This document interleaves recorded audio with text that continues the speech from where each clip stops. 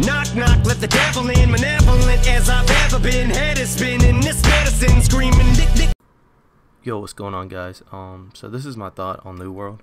So opening day, all servers were absolutely packed, which was kind of annoying because you had to sit there and queue for about an hour for some servers 6, 7.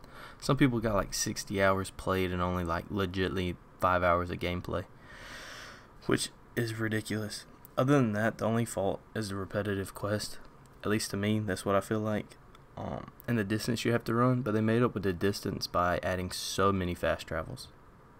Everything else, like dungeons, PvP, gathering, all this is like super fun. I love the sounds, the way everything, like the game mechanic, how you move.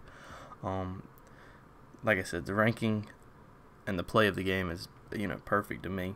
I wish there was more co-op bound quests, not like dungeons, but like actual like quests you can pick with your friends. That would be pretty cool. I feel like corruptions are going to end up getting nerfed because when they spawn like 6, 7 in a group and you have a big group like going for them, I mean, you can legitimately sit there and clear out, 500 to 1,000 XP on the little ones and then like 1,000 to 3,000, 4,000 on the big ones. I mean, that's fast XP if you got a big enough group.